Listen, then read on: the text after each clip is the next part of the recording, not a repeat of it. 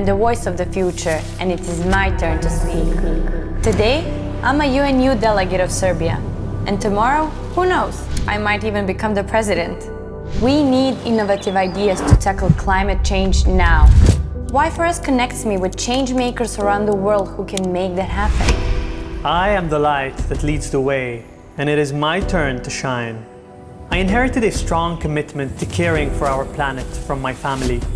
I'm going to be representing the voices of the youth at COP28. I want to be at the forefront of climate action, making an impact that will resonate across generations to come.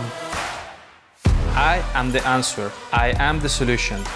I moved from Colombia to Abu Dhabi to create new technology that will accelerate progress. And the amazing network opportunities through Y4S is helping this to become a reality. When we all work together on the same problem, we can make bigger changes. The time is now. The way is forward. I was a youth representative at COP27, and I work for the UAE Ministry of Climate Change and Environment. Y4S supported my expedition to Antarctica. What I witnessed there confirmed that we need to step up and take responsibility for our planet.